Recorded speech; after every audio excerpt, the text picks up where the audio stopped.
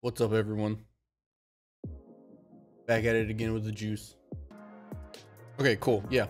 So one thing we're gonna eventually do is we're gonna turn each one of these little segments into a component, into a class, so that like this whole clipper group right here is gonna be one component contained within a class. It'll make the code much cleaner because it'll be all confined into like its own file. So I think let's just do that right now.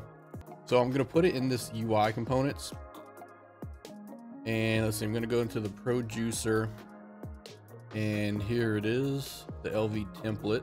And let's see, we're going to the file explorer, we're going to UI components, and we'll say new component class between CPP and header. Okay, let's see, what should I call it? I guess just LV clipper. LV clipper component, not to be confused with the clipper in the DSP folder. Create files. Yep, that's correct. And then, so what does this give us?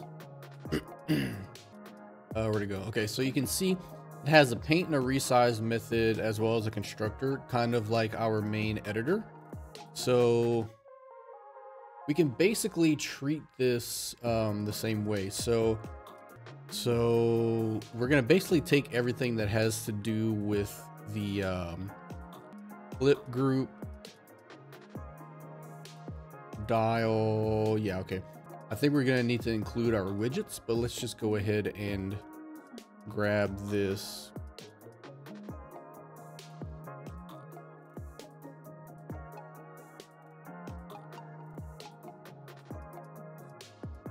We also need the clip group.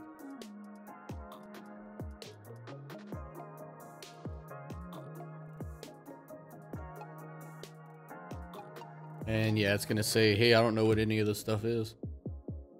And that's because we need this.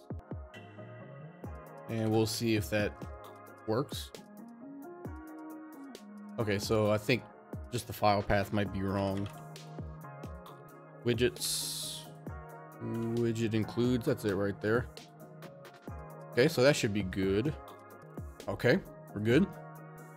So now we basically just have to kind of go in here and paste everything that we need. Oh yeah, plus we're gonna need the constructors for all of these. So basically all of this, we're gonna call this, this is what you call a pro gamer move. Okay, is that the fader? A fader. Yeah, I hate having to move my hand to the other side of the keyboard, especially whenever I'm streaming, because the microphone's kind of in the way and just makes everything easier. Okay, so those are the components. We can get these out of the way. Now we're gonna need the stuff from the constructor. So I think I'm just gonna take all of this clip stuff and put that in this constructor. I don't think we need to say set size. So let's go into resized, and we are gonna need,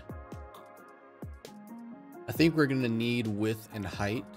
So I'll say void set width and height like that. We'll put that in this clipper component. Put that down here. Then I'll also need a width and height variable. So let's just take that. That ought to be okay. Which means that now I can take this stuff,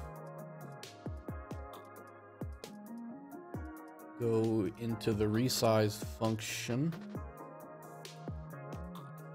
And we don't need oversampling window component. We don't need the pre stuff, just the clip stuff. And let's see if it tells us that any of these are unused. If they're unused, I will. Ah, okay. So we're relying on another component to get its X and Y position. So we can figure out a way around that.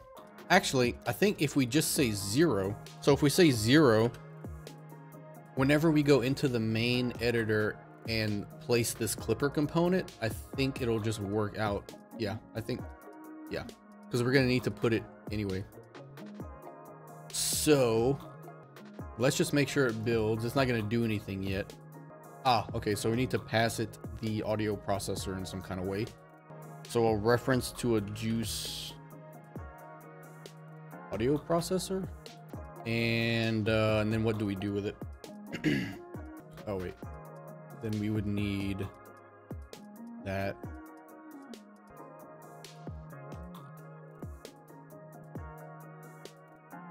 Oh, let's just call it audio processor so I don't get confused. Yeah, let's say audio processor.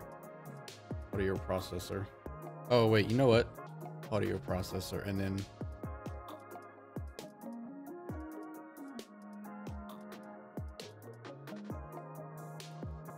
let me go into here and I'll do this, and I'll say clipper component, and I'll say I'll just put it down here for now. What is it, LV? No, is it JUCE LV? And audio processor. And then if I just go here and I say clipper, oh, add and make visible. Clipper component. Okay, so I guess it had to be instantiated for add and make visible to work. I don't know. And then what about this? Does this work now? Variable cannot be implicitly captured in a lambda with no capture default specified. Maybe I just can't do it like this. And this isn't the way that it's gonna eventually actually work. What we're gonna eventually do is just pass the tree. So maybe we should just do that. Let's look at this. Where is it at? ADSR component. Instead of passing the, yeah, so we're saying the tree and tree, I'll just get rid of this lambda. Okay, whatever. Let's do this real quick. Let's go into resized, and I'm gonna comment this out for a second. Let's see, I said clipper component. Yep. We just need to do something like this. Clipper component dot set bounds. So I think it's gonna be the same as this, but with the pre-group instead of the clip group. So we're gonna say pre-group get X width plus that, and then this one was 48. Okay. Oh, semicolon. Ah, okay. So I think it's in the right spot. That's good. We just need to go back into here and get rid of all this stuff.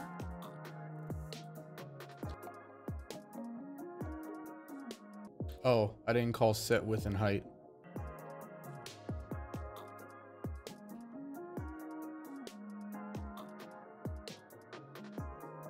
I hope that's all it is. Very close. Only issue is let's see. Wonder why it was offset like that. Clip group, top margin. Maybe I should say 0 instead of top margin. Yeah, that makes sense. Okay, so here's why that worked. So imagine whenever I have a clipper component now, when I say set bounds, whatever I set in the plugin editor is going to be, this point's going to be 0, 0, right? So whenever I was in here and I said left margin and top margin, it was being drawn right here in the plugin editor, and then I was saying top margin and left margin, so it was coming over by that much. So it looks like I need to do the same thing for the slider. Oh, it's 0.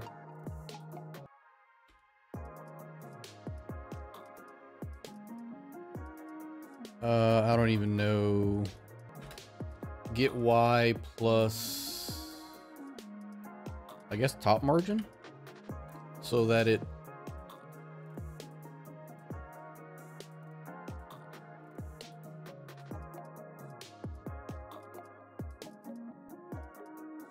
okay.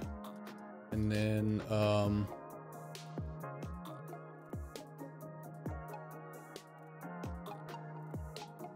oh, let me get left margin.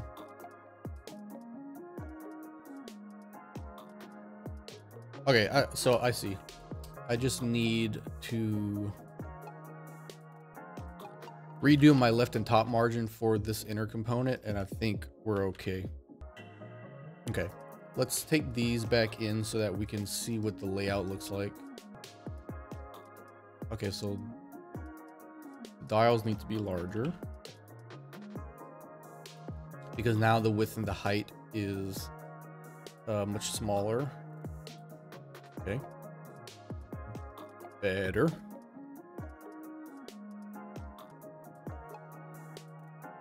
Oh, you know what I could do? Go back to, what was it, by 0.1, and then I'll just say width, which is the parent plugin window width. So that should put it back to what it was like before, hopefully. Okay, yeah. I just need to bring this over a little bit. Plus left margin is that, so I don't know, go back down to like 0.5. That's decent. Yeah, okay, there we go. Cool. So now you see how it works. Let me play this again real quick. So if we think of this group right here as a component contained within itself, because it is a module, so we have the pre-tone module, the clipper module, and the post-tone module. And since we're thinking of it as a module, it's an object, which means a class, right? So we've made a component class called clipper component, where everything is contained within that component in here. That way in the main plugin, all you have to worry about is calling add and make visible on this component and then resize on that component. And let's see, so the only thing we're gonna have to do is let's connect the, well, sorry, let's clean up everything that we don't need now. So all of this,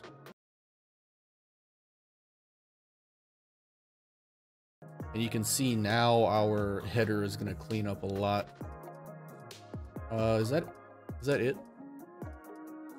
We'll use errors to tell us what we missed, and it looks like we didn't miss anything. Looks okay. Okay, and nothing weird happens when I move everything. The dials are there.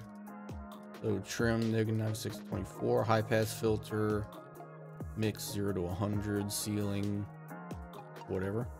And then if I resize it, yep, the resizing works. Beautiful.